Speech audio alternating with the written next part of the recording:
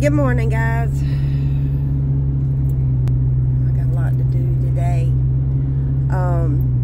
So my dad has stage 4 cancer, and well, he's been fighting it for like over a year and a half now. But so his wife has COVID. She's in the hospital with COVID, and I'm worried about my daddy having stage 4 cancer and COVID, and the combination is not really good.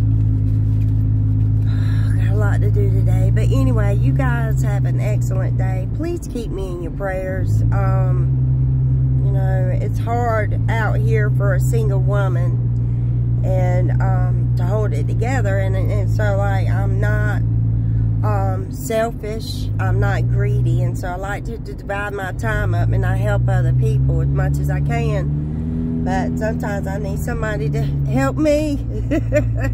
You guys have a great day.